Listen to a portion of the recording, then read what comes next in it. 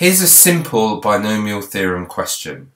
We are asked to expand the following in ascending powers of x up to the x cubed term, and we are asked to simplify each coefficient.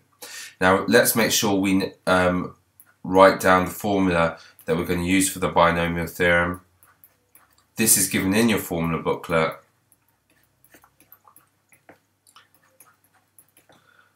As follows. Okay, so this here should be standard for you to be able to look in the formula booklet and get at ease. Okay, so that's the formula we're going to use here. Right, let's have a go at expanding this. So, part A, 1 plus 4x to the power of 3 over 2 is equal to 1 plus n, which is 3 over 2, multiplied by 4x, everything should stay in brackets, plus 3 over 2, and 3 over 2 take away 1, which is a half, all of that over 2 times 1, 4x all squared, everything should be in brackets, plus 3 over 2 multiplied by a half, multiplied by negative a half, all over 3 times 2 times 1, and it would be 4x cubed plus dot dot dot.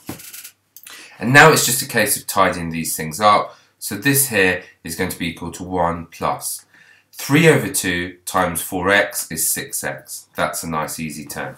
Then we just type these into our calculator. 3 over 2 multiplied by a half. So 3 over 2 multiplied by a half, all over 2 times 1, and then multiplied by 4x squared, which would be 16x squared. This would give me 6x squared as well when I do that. And when I do 3 times,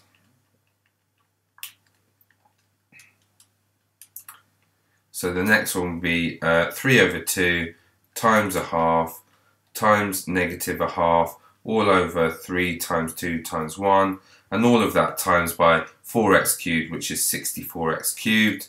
I would get myself actually a negative here, so this would be negative 4x cubed plus dot dot dot. Now part B asks us to state the values of x for which this is valid. The modulus of this here must be less than 1. So we're going to write down that the modulus of 4x must be less than 1, and that is the same as the modulus of x being less than a quarter.